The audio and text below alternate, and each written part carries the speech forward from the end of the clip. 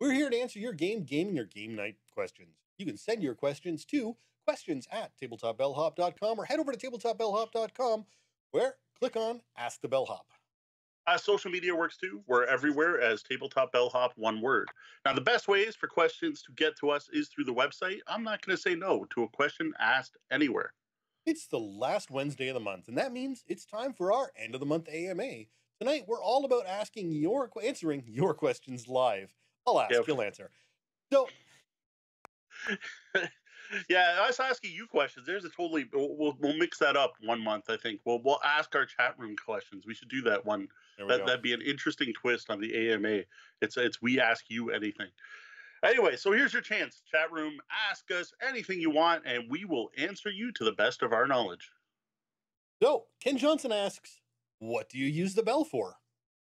All right, thanks for the question, Ken. This is the question I get asked the most often, all over the place, on Instagram, on social media, when I share pictures online, but even when I show up in person with the bell with me, and people show up to the local game store, or even I brought it with me when I went to Origins and I was doing demos, I'd be like, do you mind? I'm going to put this on the table.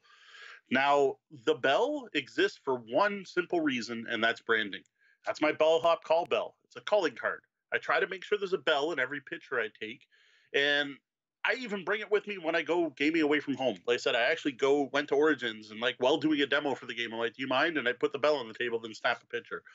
I personally think if people start thinking me as that guy with the bell, I'm doing something right. Absolutely. So, what do we have from the lobby tonight? What are people looking to know from the Bellhop? Quiet night tonight. There's lots of people talking. They're just not asking questions. I was talking about coffee and owning coffee mugs. Yes. So I'll dip into something from Emmett O'Brien, who asks, "What are your rules for beverages on game night? I have banned blue soda from my games because for some mystical reason, blue soda always gets knocked over." Blue soda? Do we even have blue soda here? Well, didn't you used to do Chaos Pop with one of the blue drinks from I don't remember blue. I remember red. Not Meyer. What is it? Fago. Does Fago have a blue? I'm sure Fago has a blue. Fago has all the colors. Yeah, it's true. Jones Soda at least has a blue. I find it amusing that it's just blue only. Basic rule for beverages. Blue. Yeah, there you go. Basic rule for beverages is not on the table. We use TV trays, or I don't know, what it was, side tables, folding tables that you put out. They're actually lower than the main table, not higher, because then stuff could still technically pill on. We put them in the corners of the table, and we try to ask people to not have their beverages on the table. Now, I admit, sometimes we mess this up. We try to do that, and we forget, and we put them on top, and we sometimes put the stuff right on the table. But the goal is to have no beverages actually on the game table where the components are. We're pretty good about it. We're not great. Where I'm really bad about it is at public play events. As I noticed last time we were at CG Realm and I spilled my coffee all over everything. So even then I try to put it onto a chair or a side table. What we often do if we do get food at the CG Realm, at the Windsor Sandwich Shop, we have it delivered, like whoever's cooked it brings it out. We'll put it on a different table than where we're playing at. And then when people are eating, they'll move over to that table to take bites or to eat, or they'll just eat between games. Because we've talked about that in one previous episode. I couldn't tell you how long ago now, where we talked about, I personally prefer to pause gaming to eat and then resume gaming, not eat while gaming. Yeah, I know the last time I was at the CG Realm, when you spilled the coffee and we had to dive to recover. Yeah. A lot of times what I was doing, well, depending on the game, if you've got a game where it's turn-based and there's a little bit of thinking time, I will run over and grab a bite, or lean over and grab a bite at a different table between. But also that depends on whether you're eating something messy or not, right? Yeah. You don't want to be eating wings and have to clean your fingers every 30 seconds to move a piece or something. Luckily, the hot dogs there aren't generally that messy. Well, the Coney dogs can be. They can be. Yes. So then Deanna just reminded me of something. Easy Mode's great for this. They have these little metal tray tables that actually, they had them there the first time we went. And I was the one that was like, hey, can we steal some of those from, because they had them in the back by the by the TVs, right near Mario Kart or whatever they be playing. I'm like, can I steal these and bring these up front? Because one of the things is alcohol is served there, and beer is horrible for board games. Beer, I think beer may be as bad as, if not worse than Blue Pop, especially if you're getting drinking the most popular beer there is a rather thick milk stout. And I don't want that on any of my game pieces ever, please. So they have these little metal tables that they'll put beside the table, so they work great. Right. Yeah. No. The tables there are nice because they really are a good height too. Yeah. And they're nice down low. Like even if you spill them, you're probably not going to get it on yourself or anything. So one of the problems I'm having is without being able to see you, I have no visual cues if you actually want to say anything. So I was just sharing some blue moon mist Fago in the chat room there. There's a moon mist. There's a blue moon mist berry and a Fago cotton candy that are both blue sodas. Right. They both sound terrible. Yeah, well. I have a feeling that the blue soda would not go well with my digestive problems. I can't drink Fago Red Pop anymore for that problem, that reason. I don't know. The only thing I suggest is try to share your screen and come back. Yeah, I don't know. Maybe it'll help. Hey, Danielle. Ask us a question, Danielle. Or have Owen ask us a question. I've got a question for Owen. Can we reverse it around? I want to know when he signed up at Breakout Con last year to do the 18XX thing. And there's like an intro to 18XX. I know you were in there for 6 hours. Were you playing the same game that whole 6 hours? Because I want to know it's scheduled for a 3-hour window. If I can actually go in, learn to play an 18XX only in that 3-hour window. Yes, I don't believe it. Go do something else. I don't believe that it will be in 3 hours, unless you walk out mid-game. Like I don't want to walk out mid-game, but I will. Like if the slot says 3 hours and I plan something for that third hour to do something else, I'm going to have to leave. For those not familiar, 18XX are a significant investment in game. See? Single game for the 6 hours. See? Yeah. Even though it says 3-hour window. I was really hoping that maybe he did the intro and then went on to play another 18XX. Well, I mean, they do have that room. That is the 18XX room. So, yeah. They're able to do whatever they want in that room, essentially. Oh, wow. So, okay. Yeah, that's unfortunate. Oh, well, I was hoping. I am looking to, I will probably be doing some demos of Gorinto at Breakout Con for anyone who's there. So we have a question here from Evil John, one of our patrons. Yes. Legacy games. Welcome serialized gameplay or overlong commitment that locks you out of other experiences. That's a good way to word it. I like the way John worded that. I personally really like legacy games, but not for either of those reasons. What I love about legacy games, and this could be any legacy game, one that doesn't require a campaign or an overly long commitment, is the permanency of your actions. And that is why any legacy game I play, I am going to destroy components. I'm going to rip up cards. I'm going to put down stickers. I'm going to write on the board. I'm not going to buy reusable stickers. I'm not going to sleeve everything. I am going to destroy that game as I play it, because I love the fact that your actions have consequences in the game. That if I'm playing Seafall and I go to this island and I explore and there's some natives there and I decide to kill them, I'm going to mark the board that I killed them so that later bad things are going to happen to me for killing them. And that's a permanent thing that has happened in my game. And from then on, no one else can go to that place and get silk because I killed the natives that made the silk. But I get a constant supply of silk for the rest of the campaign. That is why I love legacy games. I love that impact that your actions have on the game. A good legacy game. As for serialized gameplay, I don't know. It's the same as any other campaign game. I don't think it's any different than, say, playing an Imperial Assault campaign or playing Descent 2.0 or I'm trying to think of good campaign games off the top of my head. We have an entire episode on good campaign games. Not Paradigm. Wow, my brain just completely went away too. You're having that problem too. All right, but yeah, I personally though Risk Legacy, yeah. Pandemic Legacy. Yeah, those do require full groups. So in a way, the overlong commitment locks you out of other experiences. I do have to say that is a thing. Actually, I think it's one of the questions that's in our chat room that if we get to it is, did we put that one in there or not? is what will the group do once you finish Gloomhaven? I don't see it in our show notes, but I know it was a question we got in the Slack room. And one of the things is there's all this other stuff I really want to try, like especially Clank Legacy looks fantastic, right? But we're still playing Gloomhaven, and right now Gloomhaven's still fun. If it ever gets to the point though it's not, we'll stop. Same thing with Risk Legacy. Risk Legacy I never finished. That was due to the fact that the game group we had, one of the players, I don't know how to word it, life situation changed. Their work schedule. They finished school, got a job as a nurse. They had to deal with their significant other that she would stay at home until he got his degree, and then he would stay at home or whatever. He was staying at home until he got his degree, and then she was gonna stop working and he was gonna start or something. Whatever it was, it's done, right? Like he was no longer available. So that's just definitely it. So we still have fun playing Gloomhaven, so we're probably going to keep playing it. But we did give up on Risk Legacy. Pandemic Legacy was tons of fun. Like we played through the whole thing, and I hate Pandemic. And Pandemic Legacy, we wanted to play the next week, and we wanted to get done early so we could fit 2 night games in one night, because that was the goal, was try to get in 2 games in one night. And I don't know, it's a commitment, but it's not like Gloomhaven's different. Gloomhaven's like you're looking at 100 games before you finish. Like it's crazy. And then you could still go back and keep playing. It's almost a lifestyle game in that way. But most campaign games like that, most legacy games are like 10 to 12 games.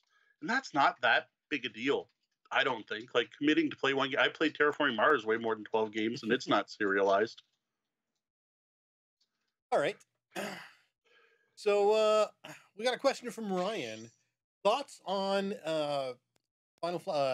FFG's policy change on replacement components and their discontinuing of RPG game development. So there's really 2 questions there, but yeah, it's 2 questions. So Asmodee, it's actually Asmodee's policy. Asmodee is a publicly traded company, and as a publicly trading company, they are beholden to their stockholders, and their stockholders looked at a balance sheet and went, we are spending way too much money on replacement components for our games. So what they have decided is we're not going to replace components anymore. So if you buy an Asmodee game, and Asmodee owns almost all the major publishers, so Fancy Flight Games, Plaid Hat Games, like to be honest, Sean could probably pull up a list while I'm talking here. But Fantasy they own Flight, Days of Wonder, Gigamic, Timon, Aiello, Lillibud, Hasbro. Yeah, well, they don't own Hasbro. Oh no, sorry, Hasbro should be on there. That's a different company.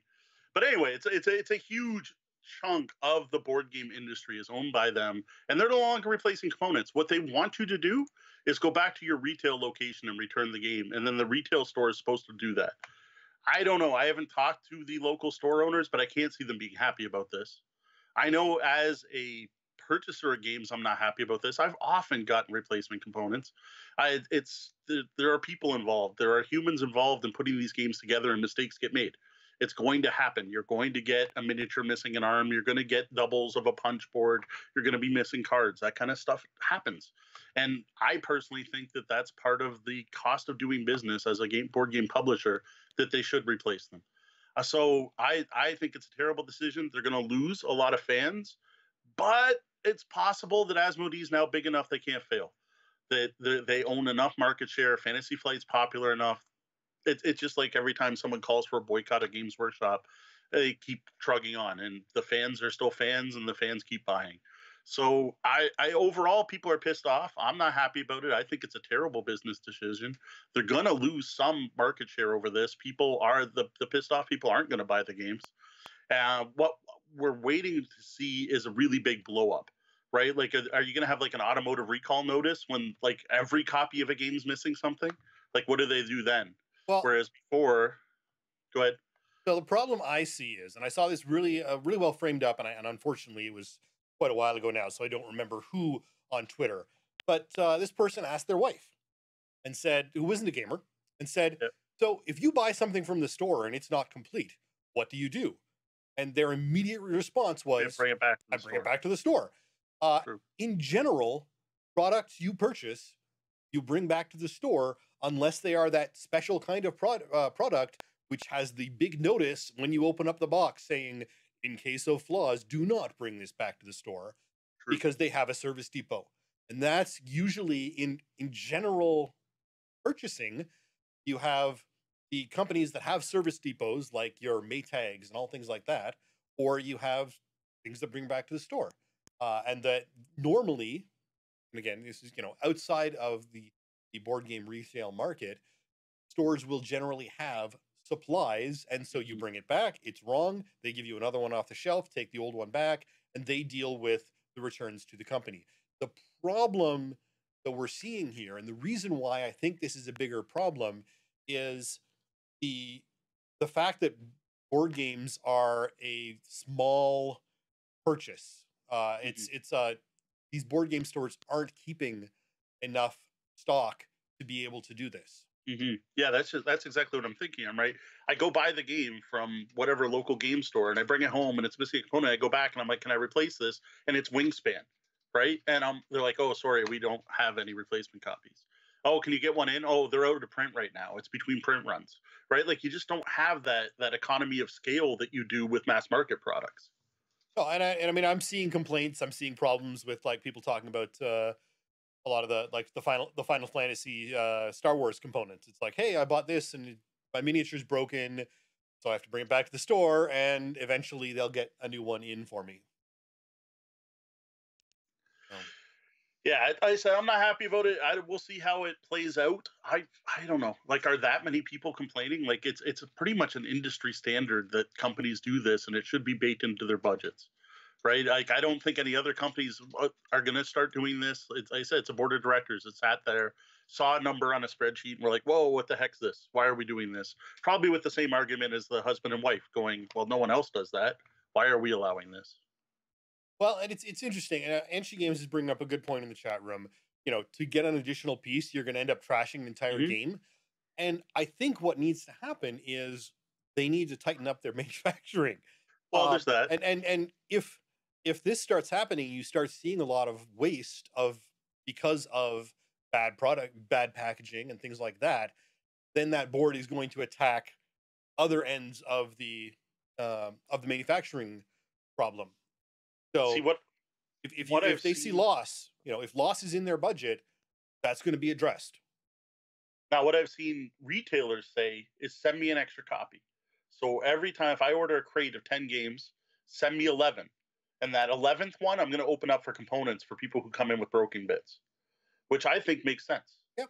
Right? That way it's not trashed because you're going to bring it in and go, I'm missing this. They're not going to take the game back. They're going to give you that bit. Now, this is a part of it that I don't know all the details of. From what I understand, retailers are still going to be able to get replacement pieces from Asmodee. So it's going to be a matter of you go to the store and complain, and then the store gives you a new copy, and then to sell that copy that was returned, they then contact Asmodee to get the bit. But then they're selling an open game, so I don't know that side of it. I don't work at a local game store. I have friends that own a local game store, and I might be able to get some info about it, but it's not something I know I have an answer for. Yeah. So I'm just looking at the FAQ from Asmodee right now. I bought my game at a big box store. Return it to the and follow their policies. If you buy it from Asmodee, visit the web store and use the contact us. If you buy it secondhand, check before you buy. Buyer beware. Yeah, it was because you're SOL for that. Yeah. There were a lot of entitled gamers that seem to think that if their cat eats a piece, that the company should replace it. No, I don't think so. Yeah. If it comes defective from the manufacturer. The problem, and yes, there are a lot of publishers for years who have replaced cat-eaten pieces, and I ripped the card and whatever, and it's awesome that they do, but you shouldn't expect it. Yeah, and one of the problems, and there's what they state on their FAQ, and it's a realistic problem, is because of the size of Asmodee now, they have grown to a point where the ability to keep a warehouse full of all the potential components, I mean, that's insane. If they were able to get into a print on demand sort of thing, but the warehousing costs to keep spare components of everything. How is it worse now that they're a bigger company? All these individual companies used to do it. I don't see how it's worse now that they're so big. That doesn't make sense to me. Oh, it does.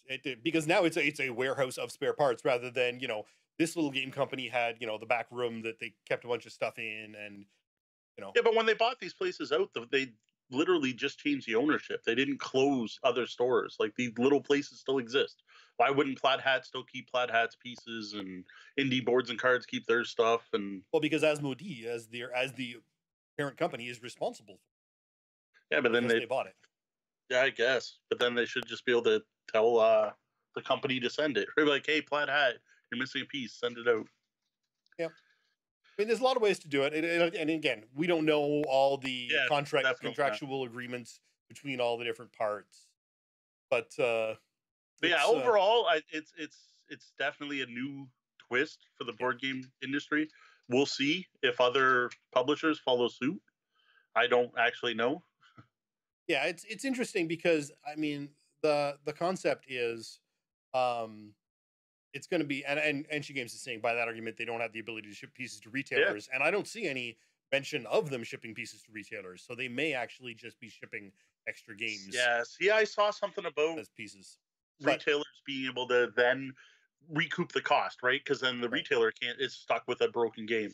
There was some discussion on that on one of the private Facebook groups for industry insiders. For retailers, they specifically say contact your sales rep directly, and they don't publish that information. Exactly, it's not published. So I have a bit of insider that there's a way to do it, but yeah. I don't know. I think it's going to be a mess. Like I said, where I think we'll see it blow up is when the expansion for Outer Rim, Star Wars Outer Rim, every copy's missing the X-Wing card, right? And then what do they do? Yep. Like, you have a recall, like I said, in the auto industry, we're going to burn all those copies and resend them out. Like, I don't know. And like Asmodee's so big at it. Z-Man Games is Asmodee. Like, it's a huge portion of the market. Well, I mean, and part of the problem, again, is the fact that we're just used to it, right? I mean, I remember back in the 80s, if you bought a copy of, a Hasbro game and there was a missing piece, there was usually a phone number you called. No, there was a phone number you called in the box. And they would often mail you a part. It has been part of the board game industry for a very long time, for better or worse. I don't really know if there's a good or a bad. It is just that is the way that industry has been, and we're used to it.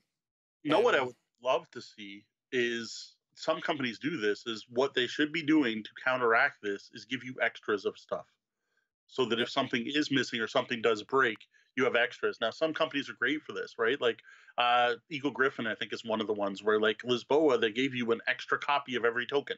Like, yeah, you can only lose one, but you can lose one and still play the game. Yep. Like an extra punch board, whatever. I think it would be great. Yep. No, absolutely. Yeah, and I mean, it's money. We are in a then especially now that we have thousands of games coming out, the market is swamped. Margins are becoming thinner because you're forced to compete against Kickstarter, where some people are probably losing their shirts to put out a game. Although Asmodee's not really competing with Kickstarter when most of their companies are publishing through Kickstarter. True, but I mean there are still other games being. Yes. I mean, yes, Asmodee is a huge part of it, but the fact that they aren't all of it, and so the margins are still getting driven down. And I think Asmodee would like to try and change that. Overall, this is one of the big changes we're going to see in the industry. Is a lot less games coming out. I'm not going to say the bubble has burst, because I don't know if I believe in the whole board game bubble theory in the first place. But we're not going to see another year where 9,000 games come out at once. That was 2 years ago. Last year was only 5,000. It's going to be even less this year. For example, Stefan Feld has said, I'm not putting out another game until next year. It's just the market is too flooded. No one can play all the games anymore. And great games are getting missed because there's just so much. There's just too much. It's like, and it's the same thing that's happened to other industries, right? Like, no one listens to all the music. No one watches all the movies. No one reads all the books. No one plays all the games anymore. It's not going to happen. And we're never going to get to the point, again, where you probably can play all the games, but it should adjust to a more reasonable level in the next couple of years, I think. And part of the problem, I think, is, with TV shows and movies, you watch them once and move on. Whereas board games are designed to be experiences that you experience over and over again. So you can have more TV shows and more movies and more books out there because you can burn through them. Yep. Whereas a game, you're not supposed to burn through that. You're supposed to come back to it, maybe not every week, but over and over again. Not just one and done. that is another change we've seen, though, is people designing games to be good for the one and done, because some people do consume board games that way now. Yep. And designers realize that, and publishers realize that. Well, and unfortunately, I have to say that a lot of the review market, and I'm proudly saying not our review market, we aren't pushing the hot new stuff. We're pushing, whatever. Whatever I've been playing that's fun. Yeah, we're pushing the fun games, not the newest games. Whereas some of these reviewers are always just craving that next new thing. I saw Twitter blow up the other day about some of the new games coming from our favorite design studio. Yeah. And Prospero. The new Wonder Woman and all these new Prospero Hall games that aren't out yet and aren't going to be coming out yet, but the review copies are already out. So they're driving this market for something that isn't even going to be out for 6 months. Yeah. And that's, troubling. And again, yeah, like Deanna is pointing out, we said this during our last episode where we talked about games from pre-2000. We're not saying new games aren't good. Yeah. We're not saying that they're on a downward spiral and all new games are crap, but there are definitely some good old games as well. Yep. John's got another potential topic there for us. How perishable. No, that's a good one. Yeah. That's not an AMA topic though. That's an episode topic, I think. But to be honest, the industry is running that way. So when we had Daniel Zayas on the show, this is one of our early interview episodes. That was his belief, was that the board game industry, tabletop gaming, is becoming more like Hollywood, where you're going to go on out, you're going to try the game, you're going to enjoy the game, you're going to talk about the game, everyone's going to talk about the game, and then move on to the next one. The rare game you're going to want to bring home. And he expected a big change in the industry that way. And that ties into the popularity of things like board game cafes, which are popping up everywhere, where you don't need to own all the games. You go to the board game cafe, you try Wingspan, you're like, wow, Wingspan was a lot of fun. If you really liked it, you buy the DVD and bring it home, right? The same way people consume movies.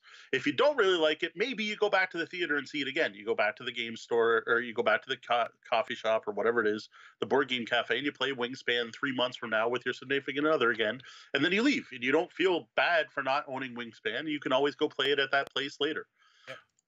No, which I can see. Yeah, absolutely. I think that's I think we're moving quickly to that if and only if the board game cafe market manages to stay strong. And now I think that's going to require some things. I think that's going to require some FLGSs sort of pivoting a little bit into more of a cafe situation where they can provide that sort of experience where you can play at the FLGS and buy. Otherwise, they may end up running into competition from the cafes where maybe you don't go for a game, maybe you're just there for it because it's good food, or you can go there for the game and have some coffee.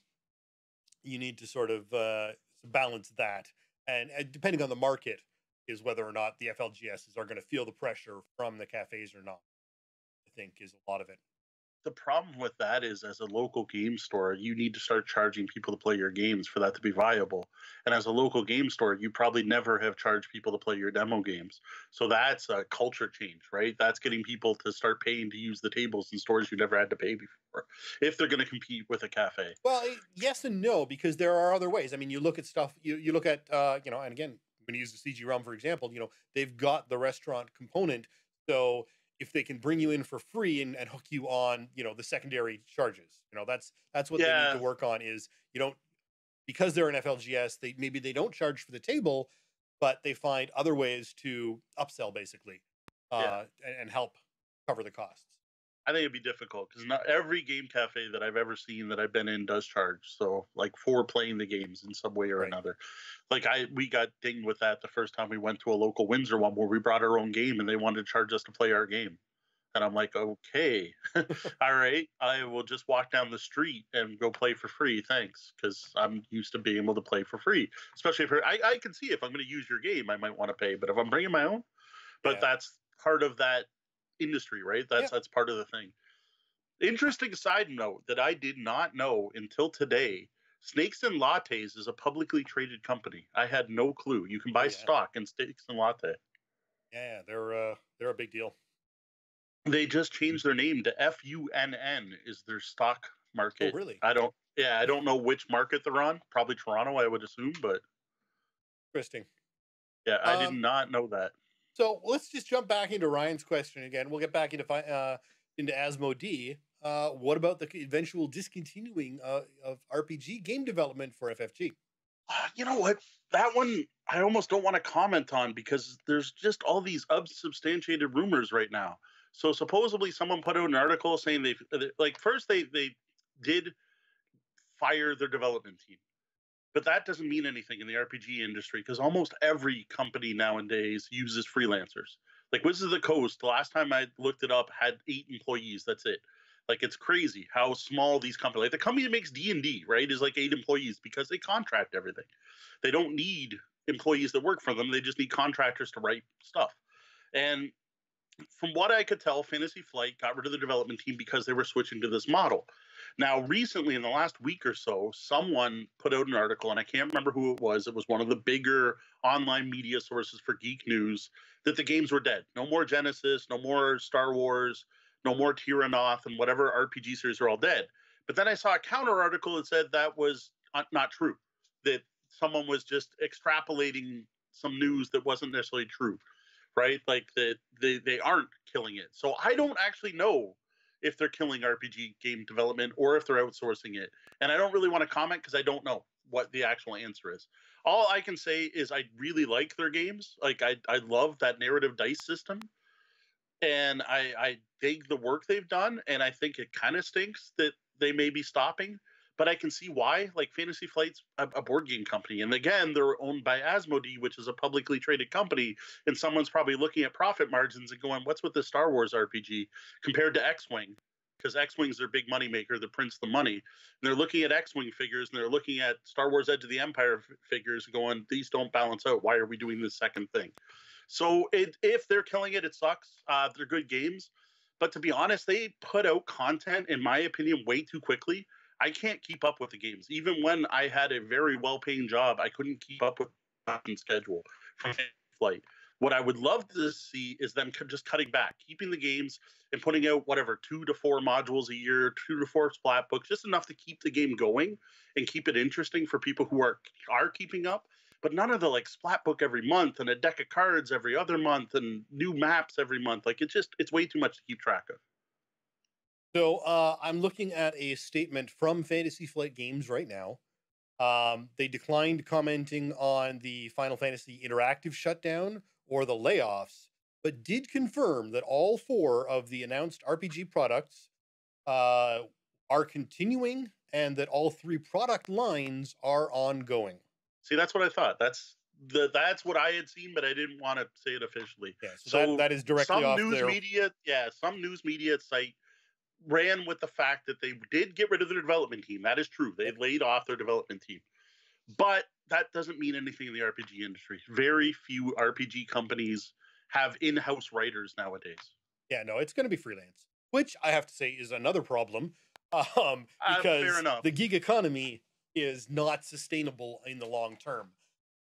We have Kickstarter employees now unionizing.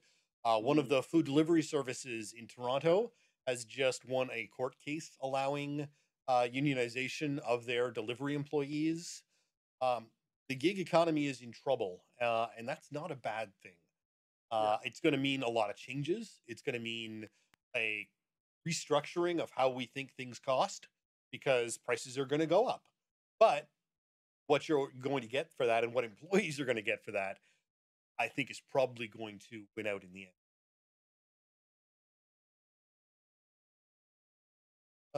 What have we got here? Jeff has asked us, what do you think do you think print and play games will take off more than they have if we're moving towards that perishable game concept? I don't know. I don't think so. I don't know what it is, but people just have an aversion to print and play games. They want physical. They want something. They want to have it in their hands. There's definitely a subset of gamers who are all about it, all about cheap gaming, print and play, and all that. But I think overall, I don't know. I don't think print and play is really ever going to take off. Possibly, like I know some people do it. Well, and you don't. You are not a print and play lover. No, at all. No, I'm not. I can't explain it. It's the same reason I hate reading PDFs. I want a physical book. I don't know what it is. I don't know why, but no, I'm not a big fan. But I think it's even worse in a way. Like a print and play game, if I'm only going to play once, I don't want to waste the time to put it together.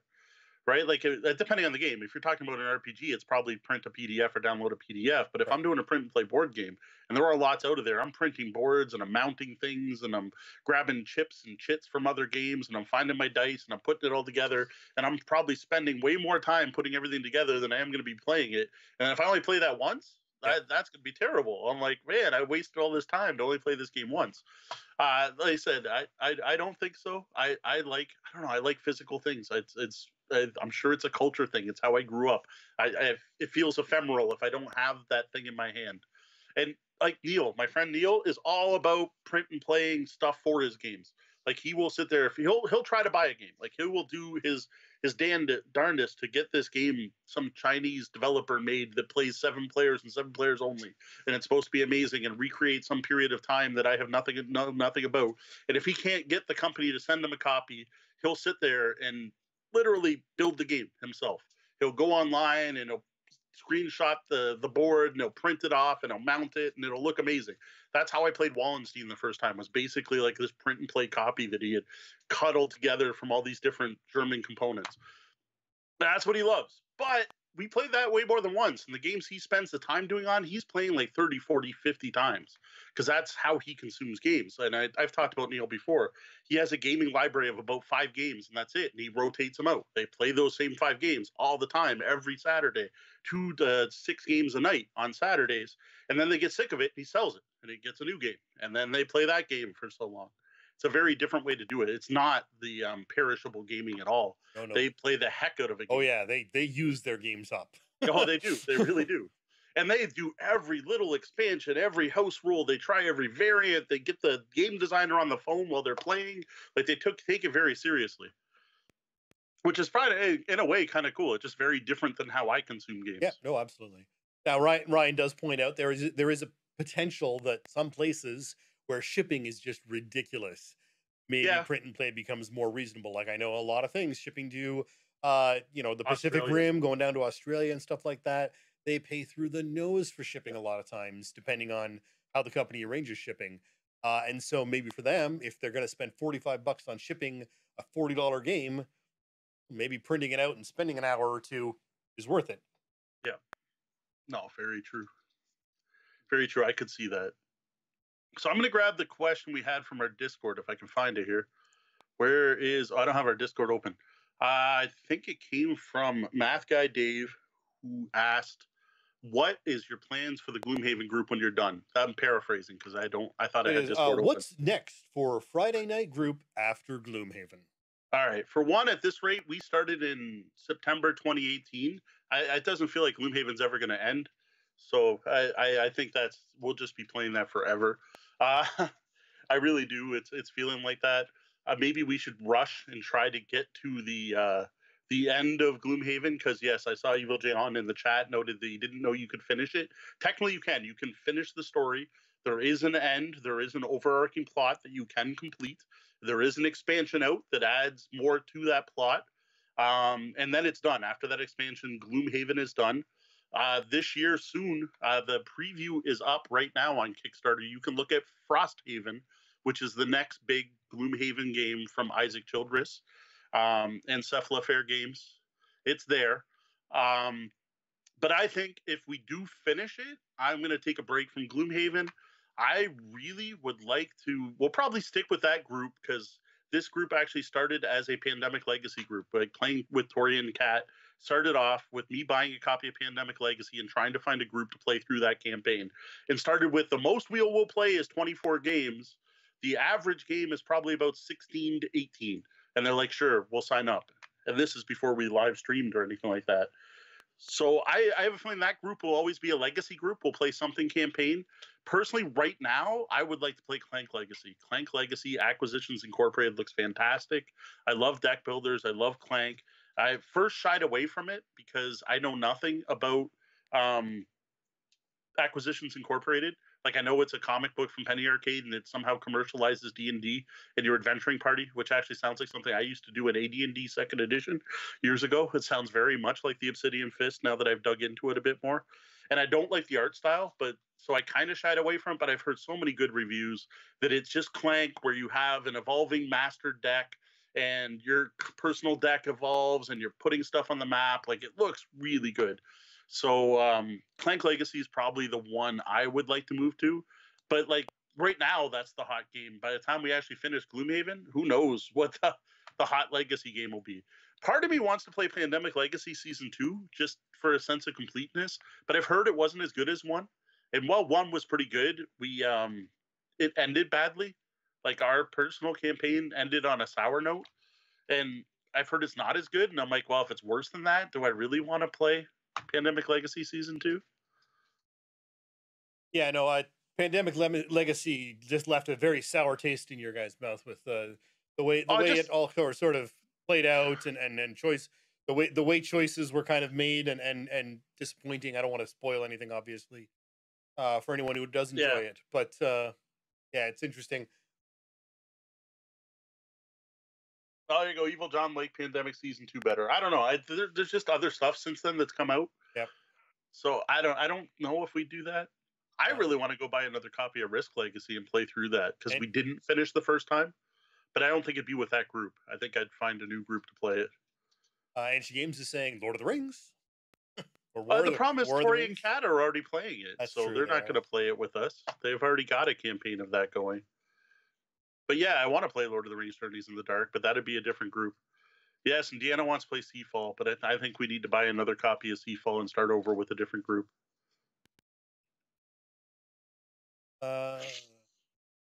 Yeah, there's the new Ryan points out there's the new Scooby-Doo Mystery Mansion Betrayal at the House on the Hill retheme. Thoughts? I hate Betrayal at House on the Hill, so I'm not going to pick up a Scooby-Doo version or a D&D version or a sci-fi version or anything else that says Betrayal at Betrayal Legacy.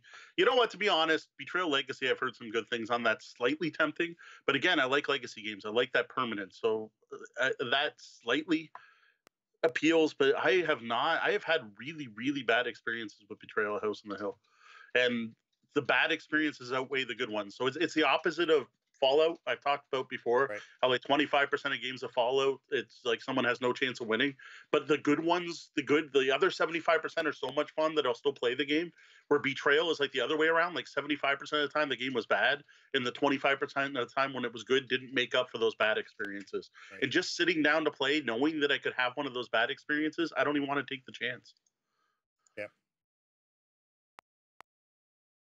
We got some people in there. We've got 10 more sessions for Betrayal. We've got folks who finished Betrayal.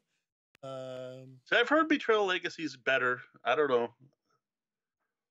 So yeah, no, it's hard to say. Ancient Games was enjoying Seafall, but I think we've talked in the past about the issues that caused that to end. Yeah, our problem with Seafall was nothing wrong with the game. Yeah, it is a very unique game. And you have to be willing to do kind of the same things over and over again. Because every game you basically start from scratch, which is kind of weird in a legacy game.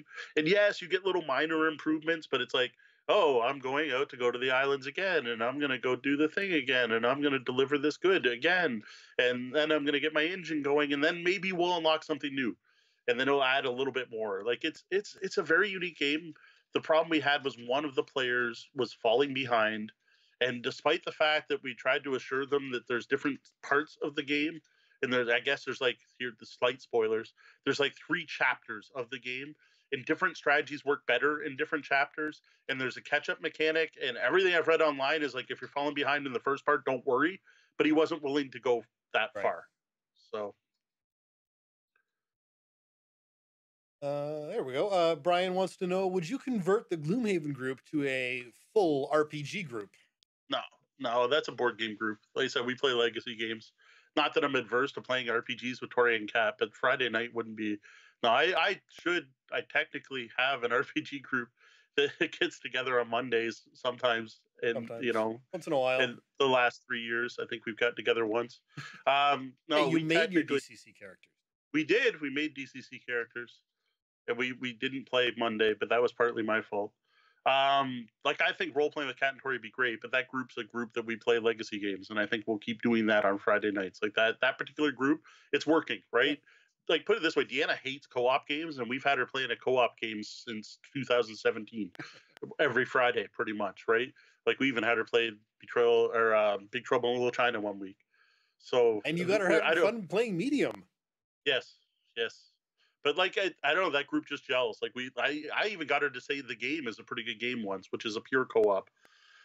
So I don't think so. I don't think that group will ever jump over to RPGs. Though I hear about Tori and Kat talking about their D&D sessions, and I kind of like, oh god, you should play under me sometime. But like maybe if I got a group going, I'd invite them to join at some point. What have we got here? Have you ever played any of the collector card games? The collector, are you talking like Magic the Gathering? Is that what we're looking at? Collectible card games? If that is the question, then back in the 90s, I think I played all of them at least once. That was at least my goal. At that time in my life, I had disposable income from a unique source. I was selling off my old toys, and I was selling them to a place in Detroit called the Classic Comic and Movie Center that was giving me book prices for Star Wars and Transformers. And I was converting that into store credit. And by converting it into store credit, I would buy whatever they had.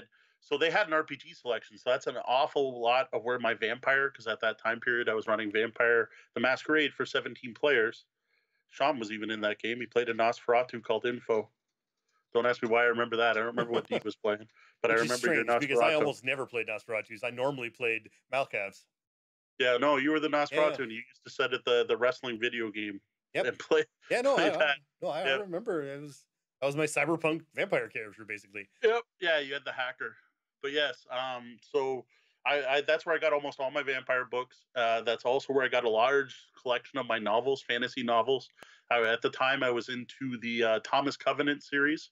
I can't remember what the Tales of Thomas Covenant, those where those came from. That's also when I started collecting Spawn action figures because I was getting so much credit, I didn't know what to do with it. So I started buying all the CCGs. So I tried Heresy, I tried Mech Warrior, I tried Netrunner, I tried Magic, of course. Magic we got into beforehand. Magic's got an interesting story. I don't know if I'm going to tell it now or not, with Richard Garfield being in Windsor and me running Warhammer. Magic we got into previous to that. Wyvern, the D&D dice game, whatever that was called. I'm drawing a blank on the name of that one. Wasn't it just Dungeon Dice? No, that doesn't sound right. Dragon Dice. Dragon Dice, that's it. Yeah. So Dragon Dice, Spellfire, Star Wars, the Star Wars where the one side was light side, one was the dark side. The Decipher Star Trek game. I'm still Overpower, Rage, Arcadia the Wild Hunt. Like all of them. Like the BattleTech. Yes, BattleTech, the trading card game I tried. Dune, although I only had 2 decks. The Knights of the Dinner Table trading card game. Illuminati. Again, geez. Like basically, we tried all of them. Like we tried every single possible CCG that came out in the time. Of all of them, Wing Commander, Galactic Empires. Galactic Empires is actually one of my favorites. I loved Galactic Empires. My second favorite was Middle-earth the Wizards. Specifically just the Wizards, not when you played the Minions or you played the Nazgul. Middle-earth was actually the best one, too. Yeah, welcome to the Mo Listing CCG show. Thank you. Yes, I played all the CCGs at some point. Magic the Gathering was by far one of the best. Lord of the Rings, the Wizard, or Middle-earth the Wizards was probably second. The Decipher Star Wars was Deanna's favorite. I also enjoyed that one. And Galactic Empires was one of my favorites. I really liked Galactic Empires, but no one else played it. Jihad, it's another one. I'm sure there's probably more. All right. Moving on. Thoughts about the new version of Masquerade, now by Modiphius? I have not gone back to Vampire since those early days. The last time I ran Vampire was for that 17-player campaign. I haven't played it since. I got to say, today's society nowadays, Vampire seems a little more problematic. I don't know if I would want to run games with some of those themes nowadays. If I did, it would definitely be I'd have a very long session 0 talking about what we wanted to do with the system, what we wanted to play out. What we did with Vampire was never any of the shocks. Just like the we didn't do a lot of horror when I ran Vampire. It was more politics. I did a lot of politics. I did a whole thing because you had Windsor and Detroit. I had that Detroit was owned by the Sabbat, Windsor was owned by the Camarilla, and the Sabbat were trying to take over Windsor to own the border. Of course, because of where I live, the biggest threat was the Werewolves of London. Because how do you not?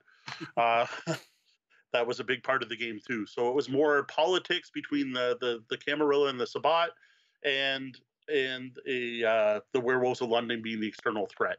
So we didn't get into the humanity was a stat on the sheet, right? It wasn't really part of our game. We didn't get into the horror of it, and I don't know if that's something I'd want to get into nowadays. There's an awful lot of people upset with the new edition and happy with the new edition. I don't know. It doesn't really appeal to me now. Though I'll still dig the music and I'll still go to goth clubs, but I'm no longer wearing the eyeshadow, so I can't play Vampire anymore. Yeah, it's interesting. I mean, it looks like I'm just looking at the Modithius page. It's their 5th edition, and it looks like it's all the standard stuff: Chicago by Night, the Camarilla Handbook. Well, they brought it back. Yeah. So there was a New World of Darkness where they had an end of the world and they rebooted everything, and then people were kind of upset to get everyone back into it. They just rebooted with all these 20th anniversaries and stuff like that, and the new editions bring it back to its roots. So it's kind of back to where we started. And so Gaming BS has joined us and stated outright that Mo does not own enough games. Oh, I'm pretty sure I do. D is agreeing with him. That I don't know. I am pretty sure I do. I need to get rid of some games. I'm not saying that I don't want some new games, but I own way too many games. I definitely wore eyeshadow. I had big stomping boots with buckles. Yep. I had a top hat. Kick-ass boots. I had hair that went halfway down my back in a ponytail, and now I have almost no hair. I lost it all. But to be honest, different story. The eyeshadow I only did like twice, like 2 or 3 times, maybe. I didn't tend to go with the makeup. Yeah, no, I didn't wear black bracers and a leather fencer's hat and stuff like that. And yes, Jeff, from what I can see, these are a new version of the original stuff with the Anarch Cookbook, Chicago by Night. Yeah, you know, it's the old Vampire in new form. Yeah, like I said, they're definitely trying to bring back the old audience, and they do very clearly have a mature content warning at top. Yep. I mean, they, no question. Yeah, it's definitely a very different. Yep. I don't know. I don't that playing in that world just doesn't. I don't know. My brother-in-law and my sister are playing in a weekly, or in theory weekly, vampire game again. So in theory weekly, yeah, there you go. Like I say, it's definitely there. Yeah. We don't see people LARPing Vampire downtown anymore. But no, the LARPing of Vampire is probably subsided some. I'm sure there are still groups out there. Oh, I'm sure there are. It was now that is one aspect of gaming I still have zero experience with. Yeah, no, like not counting ska, but I'm still interested in the big one they do at Breakout. That one sounds cool. That one sounds really interesting. I'm not interested. Yeah, I'm not interested in going out and dressing up and swinging boffer swords. That doesn't really appeal to me. But some of the more interactive, brain thinky LARPs that they do at cons do intrigue me. Yeah. There's I can't remember what's called. The Breakout they do it. It's like a 18-hour or 12-hour or something LARP, and it's aliens are invading the Earth, and it's like a huge. It's like whatever 50 people, and some are on the alien side, some are on the human side, and you play out this whole system. It looks fascinating. I just don't want to lose an entire day at a con to play it. Yeah, well, that's the problem, right? It's we're there to do so much. Yes. So especially we're there to work, right? So. Yeah. All right. Any other questions? So for those of you who joined the chat recently, I'd love to see the influx of new people. That's awesome. I see some new names in there and some names I know that I haven't seen too often in the chat. We are doing an AMA, so if you have a question, feel free to ask. Yeah, I see like Eric Laz. That's not a name I recognize. Right, it's awesome to see Brent and Sean in the chat again. And this is both RPG and board games, card games, tabletop. obviously. Anything tabletop, we're good to talk tabletop. about. Yeah, Deanna really wants to try the Living Dungeon. They're from what I understand, it's a mix of dexterity games and escape room type stuff with people in costume and stuff. It sounds really cool. I don't know. Well, I don't know. You said dexterity games, so I don't know. You might have just turned off ancient games. I don't know. No, I know that at least I know part of the real dungeon or whatever it's called. There's like a shuffleboard thing, and that's how the fighter attacks. Right. So I know there's some elements of it, but I don't know a lot. I've never done it. Yeah, no, I have to say, like, I've done some of the higher end escape room stuff, and they're fun, and there is some dexterity. There was one where we actually had to walk across a beam. Nothing really happened if you fell off, but it was easier to get past the lasers if you walked across a padded beam. Yes, True Dungeon. Ryan asked. I couldn't remember the name. I was trying to say Living Dungeon, but True Dungeon, where you actually get like little tokens too. Like there's a whole token economy. I don't know. It's weird where like people trade tokens and sell them on eBay and stuff. What turned me off on it was that it was a separate cost from your badge to play at Origin. Like everything is, but it was a significant cost separate. So here we go. When you run an RPG, how do you keep your GM notes? Electronically or by hand? That implies that I keep notes when I'm GM.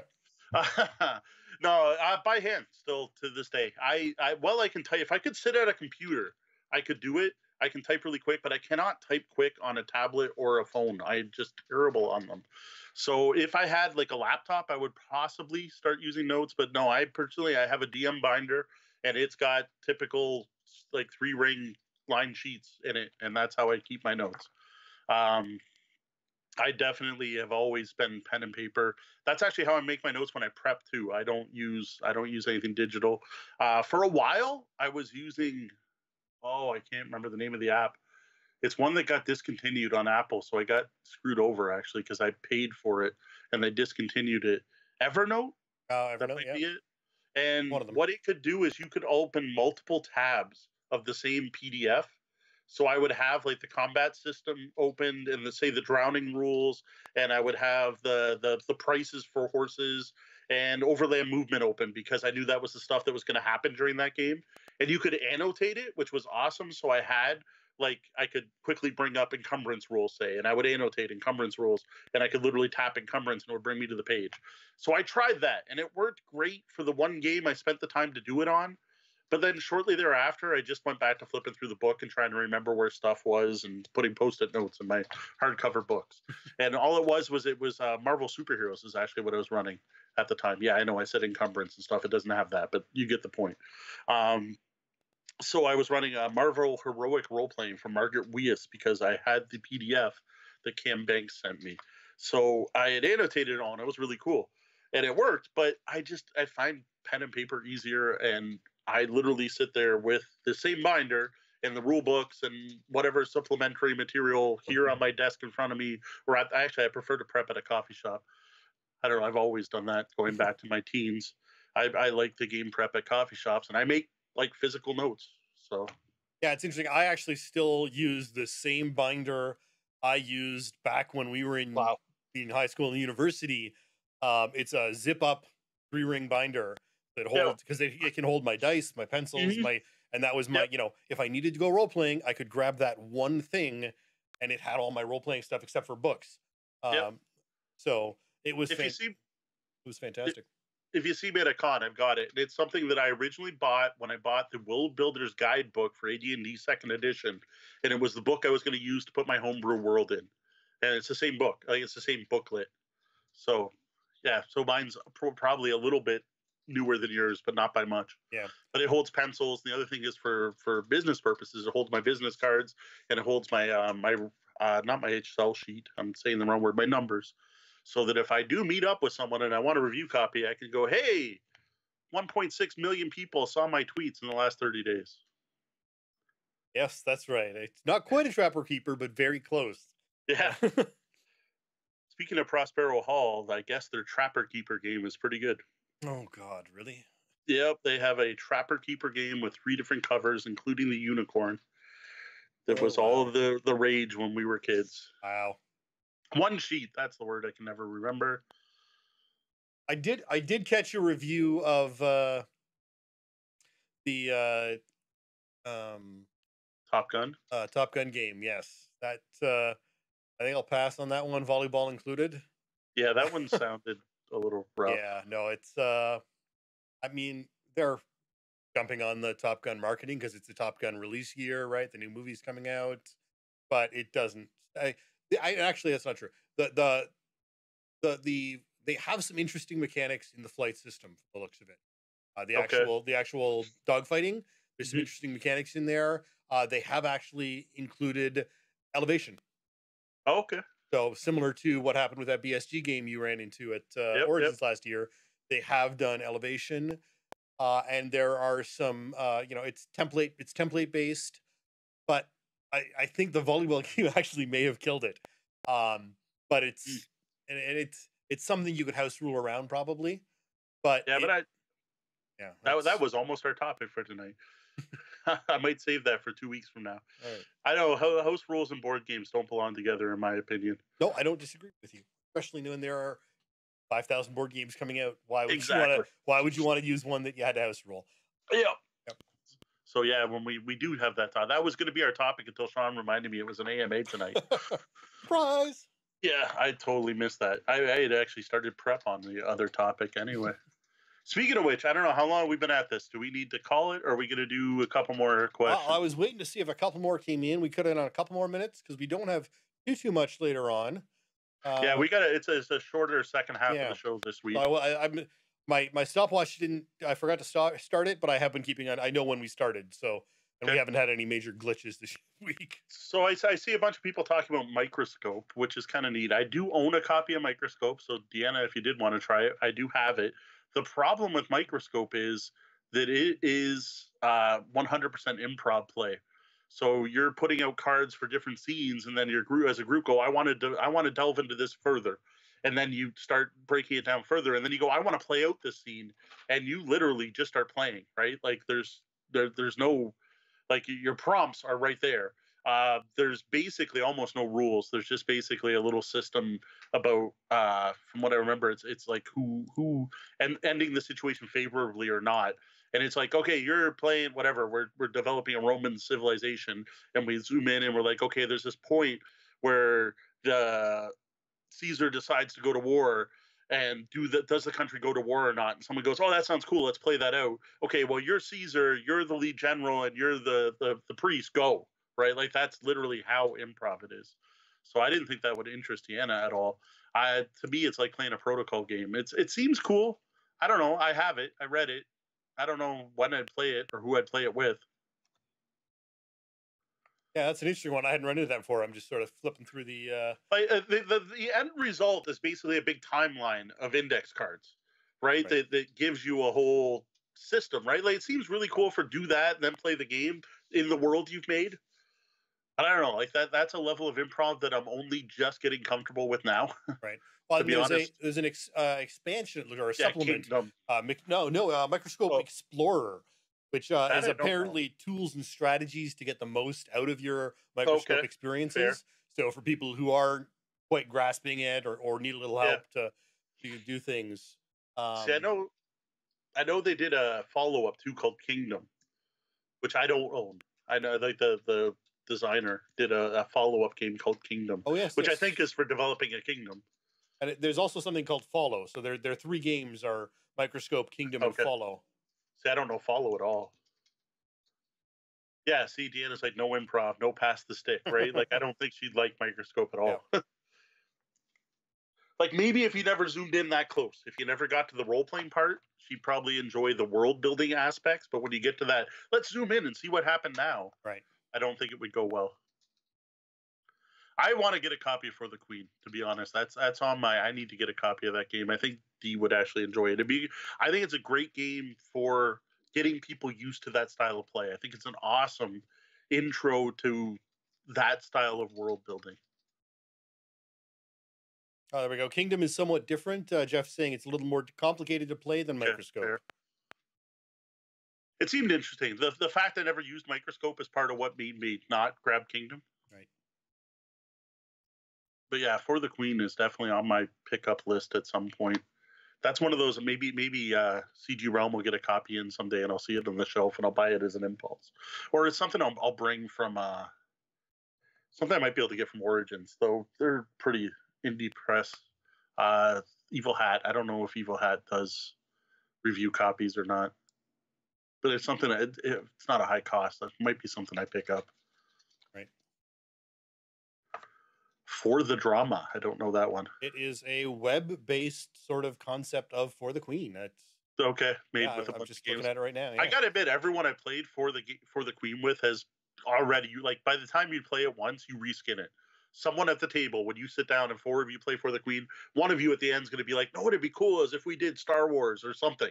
Right. Like every time I played it, every time I seen it played, every time I watched an actual play, that comes up at some point where someone's like, oh, what if this was sci-fi? Or, oh, what if this was this? Or, oh, what if we were an all-girl band? And so it's definitely something that seems to be easily reskinned. Yeah, they've for our beloved leader. Yes. And around for the commune, for the promised land. Oh, it's on Roll20. That's interesting.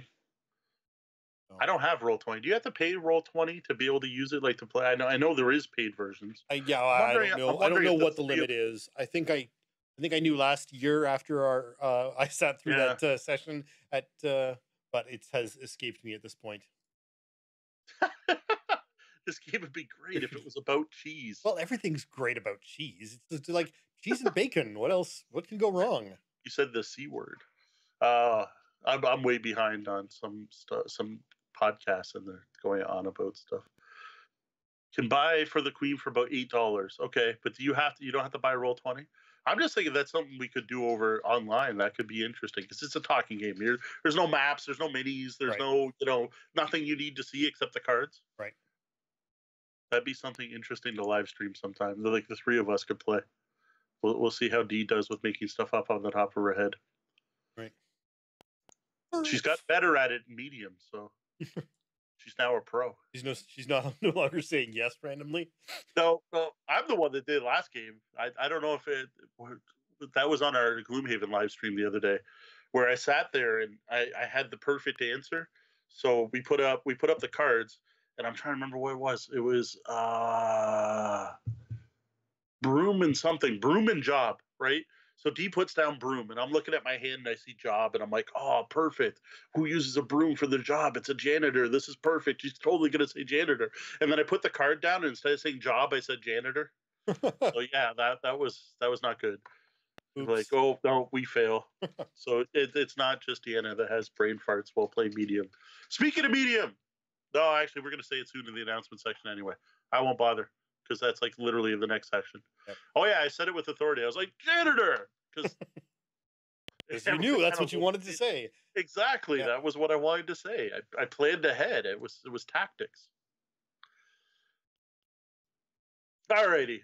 I think we're good. Thank you, everyone, for joining us. It was a great chat tonight. It took a bit to get some of the questions going. But you are literally right now the most full our chat room has ever been without a raid. So actually, I think it's the fullest we've ever been with a raid. I think even with a raid. So that is awesome. I love seeing everyone out tonight. Thank you very much for your questions.